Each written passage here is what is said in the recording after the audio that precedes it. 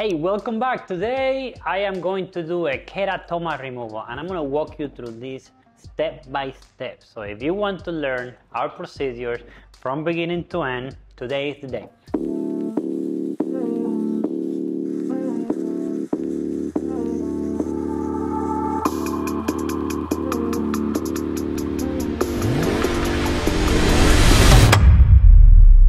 What do I have over here? The first thing that I have is I'm selecting the tubes for the endotracheal intubation, for the general anesthesia. And here I have the anesthetic to induce the horse under anesthesia. So what I'm doing here is I'm helping out the anesthesia team because we all collaborate together, right? So come on over here. So what's gonna happen is we're gonna put the horse here. It's gonna be laying down like this,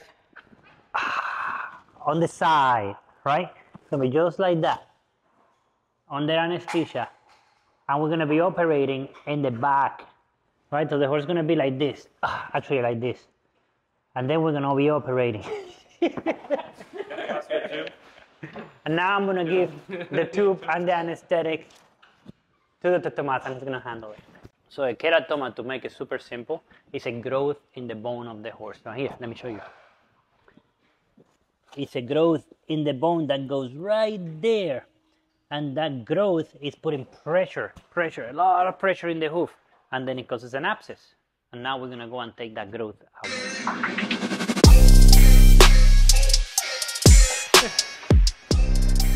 So now what they're going to do is they're gonna pass an orotracheal tube.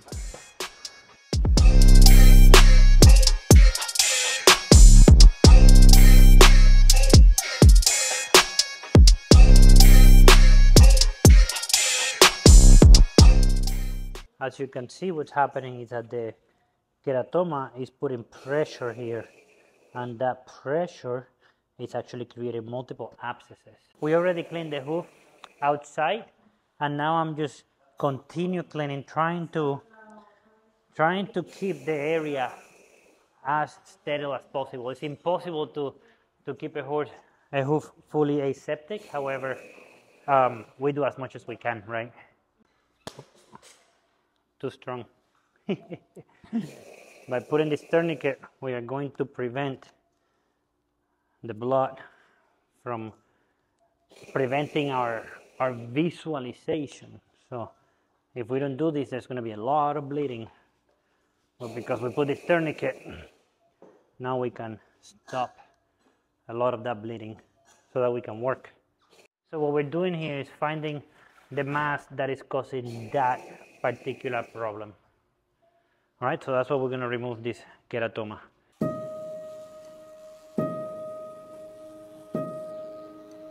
It is a very thick hoof wall because it's a big horse, right? So we have to go through a lot of hoof to be able to get this out.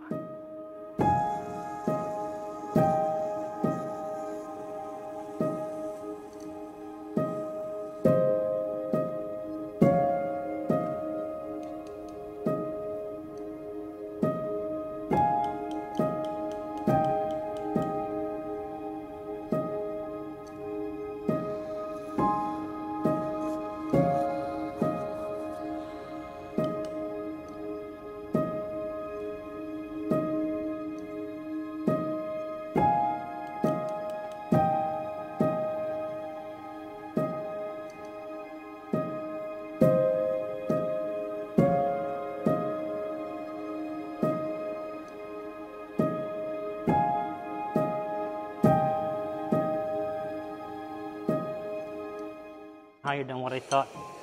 Look at it right there. That's a keratoma right there. Way higher than I thought.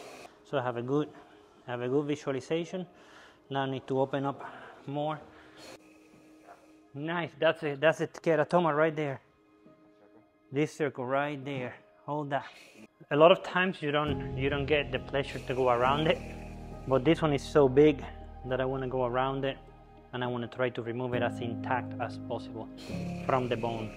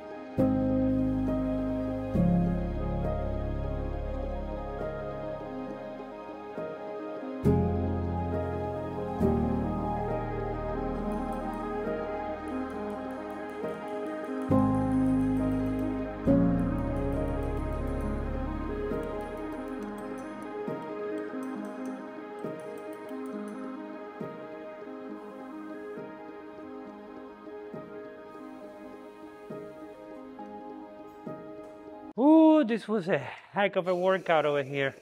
So we finally were able to find the keratoma, remove the whole thing, and then now we're just cleaning up the bone. So this is what it looked like inside that hoof. You see that?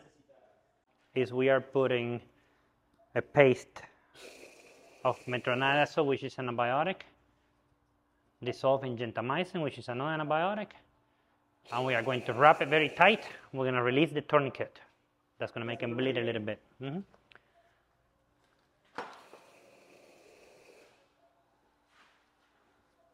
I put a paste, my friend, with antibiotic. A paste with antibiotics. We're going to wrap it really tight because this is going to bleed a lot. Once we release that tourniquet, this guy is going to bleed, no question about it. This is a very highly vascular area. A lot of blood in here.